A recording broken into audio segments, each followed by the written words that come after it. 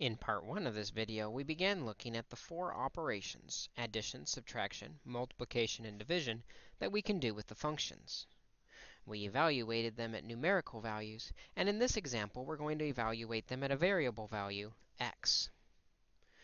When we see f plus g of x, we know this means we take f of x and add to it g of x.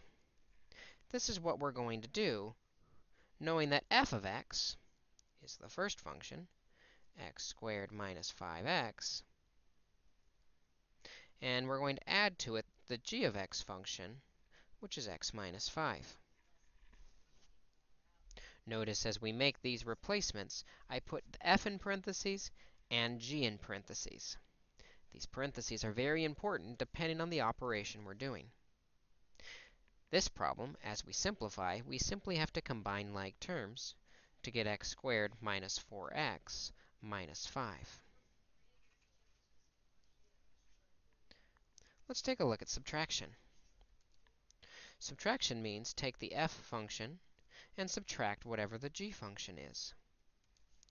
We'll do this by replacing the f of x with what it is, x squared minus 5x, and then we'll subtract the g of x function, the x minus 5. When simplifying with a negative outside the parentheses, we remember that means we must distribute the negative through first to get x squared minus 5x minus x plus 5, and then we can combine like terms to get x squared minus 6x plus 5 for our simplified solution.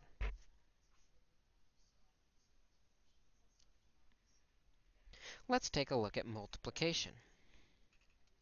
Multiplication means we take f of x and multiply by whatever g of x is.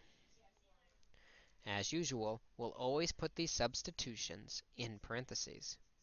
So f of x is x squared minus 5x, and g of x is x minus 5. As you recall, when we multiply these together, we can FOIL, giving us x cubed minus 5x squared minus 5x plus 25. There are no like terms, so this expression is simplified and our final solution. Division is the other operation to consider, where we take f of x and divide by the g of x function. By using parentheses, f of x is equal to x squared minus 5x over g of x, which is x minus 5. As you recall, we cannot simplify a fraction unless we factor first. The numerator, we can factor out the greatest common factor of x to leave us with x minus 5. The denominator, x minus 5, does not factor. However, looking at this form, we can see the x minus 5's divide out, and we're just left with the simple answer, x. As we can see, not only can we do sum, product, difference, and quotient with numbers, we can also algebraically manipulate the functions using just the variable x.